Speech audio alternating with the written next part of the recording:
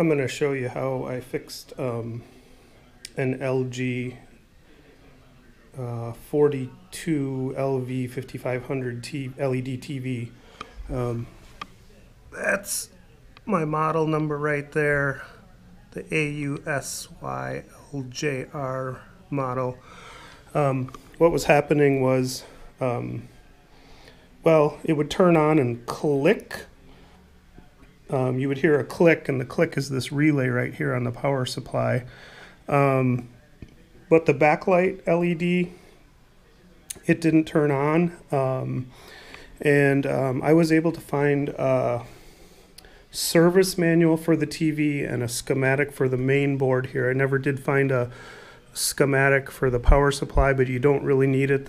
The service manual does a really good job.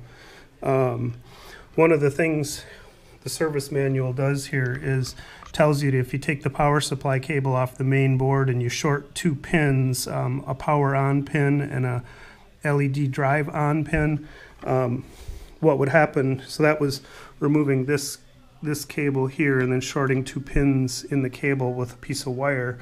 I could see the backlight come on bright, so I knew the power supply was working. I was also able to probe and test some of the voltages that are listed here, and everything was there, the 12 volt, the 24 volt, the 3.5 volt, so I knew the power supply in this case was working. Underneath here is the panel control board. They call it TCON.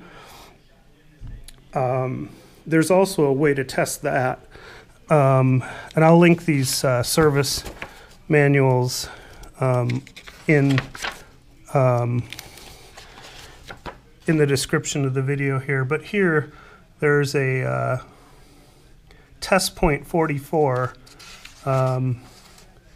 which is just a teeny little via behind the connector. I think it's the 8th pin down, but I actually found it out on a resistor R412, which is just moved over here a little bit, and so I was able to solder a wire onto there instead of that micro via right there.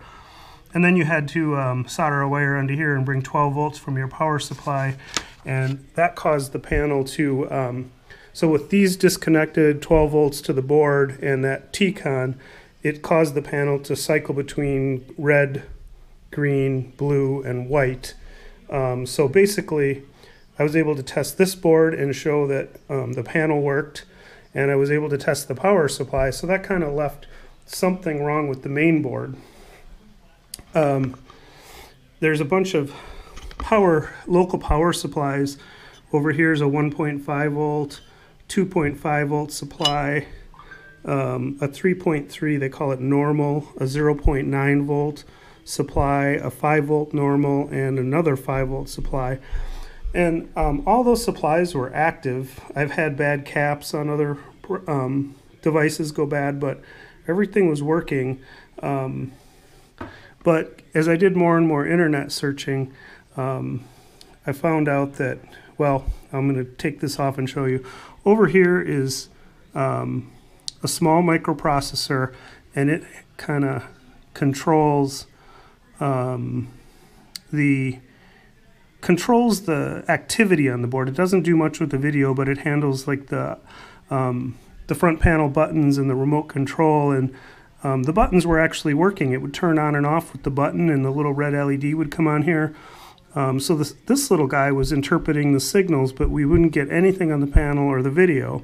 So what I did is, well, from the back of the board, I removed these small little clips. You actually have to, I don't know if you can see this, but you have to squeeze the little plastic things together and then push them out from the back side. And with this removed, we find two chips on here. I didn't look at this, but it's probably a big flash memory. And then this is the main video control chip. They call it the BCM, Broadcom video processor. And this chip right here is a, well, they call it a ball grid array. So underneath there, instead of the pins being out here on the edge like this one are, those are the pins, there's hundreds of little solder joints underneath this part. And this board is actually kind of curved a little bit. They don't have much mechanical support for the middle of the board, and I think, and this part also gets really hot, and so I think with the board flexing and the temperature of the part, it's under heat and cool cycles, and I think basically what happened is there was mechanical stress on the part, and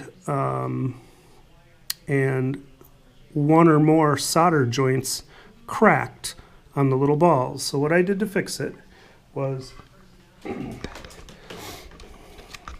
I have a electronics heat gun here. It gets pretty hot, and basically what I did is I heated this chip up. I don't know how long I did it for, 6-8 minutes. And if you get it hot enough, you can actually remove the chip, but that's not something you want to do because you'll never get, what you have to do, what they say is reball the chip and then resolder it on, and that's an advanced thing. You could send your board to a board repair house and they could reflow this chip or reconnect it, but all I did was basically heat it up, and I put a little straight down pressure on it with my tip of my pliers. I didn't want to move it, but I heated it up pretty good. So hopefully if there was a cracked solder joint, it reflowed or reconnected itself. After I did that, I'm going to show you. Let's get this where you can see here. Can we see the part? Not really.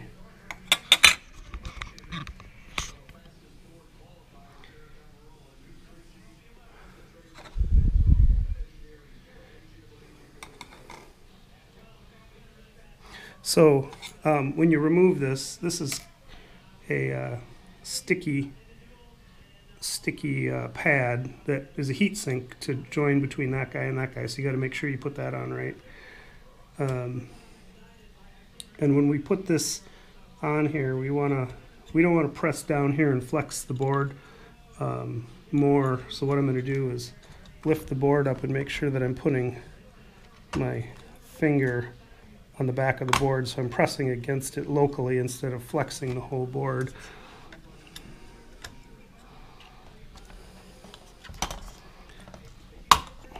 Two,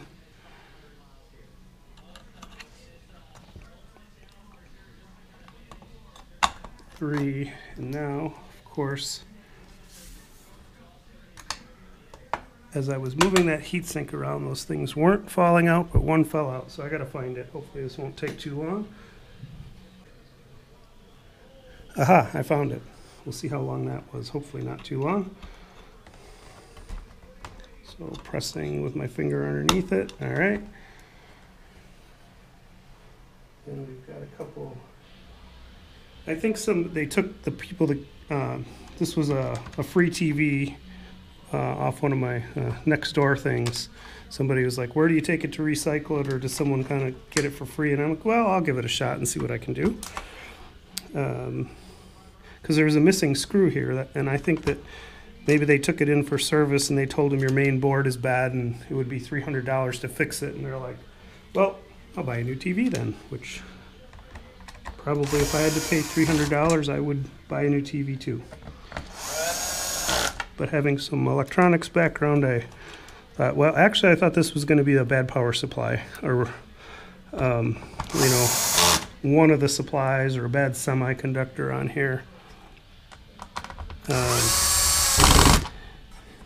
There is on eBay, I found a main board. They would sell you a service where you could send your board in and they would fix it for you.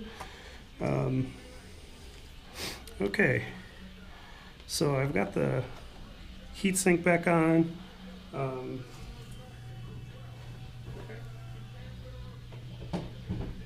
Plug it in, and not out of the woods yet. Ah, The only station that puts our chief I unplugged it when it was on, but check this out. Our team brings you the news happening now.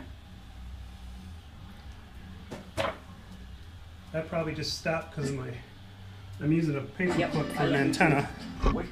So there you go. I did not do anything except what we would call,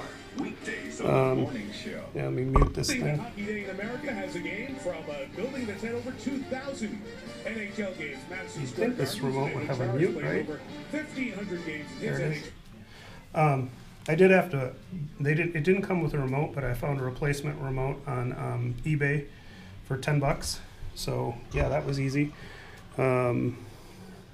It also has a second remote called a motion remote. So like when you're on the internet, you can move a cursor around the screen and click easier. But basically a really good picture. And all I had to do was reflow that main video control processor underneath this big heatsink right here.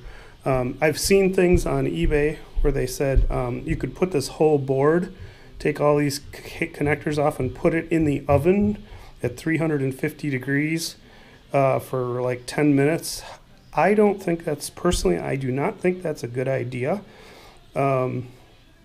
because you've got lots of plastic parts on here, things that may not enjoy being at 350 degrees. I saw a video of a board that was like warped, like a big kind of like a C shape, and he's like, how did it get this way? Well, I think before it got sent to him for repair, they put it in the oven and it warped like that. So it's better just to reflow and heat up that one chip. I'm going to link to the service manual and the schematic. The service manual is really good. If you go through the troubleshooting steps, you can, figure out if it is your power supply or this control board down here. Yeah, hopefully this will help somebody. Ciao.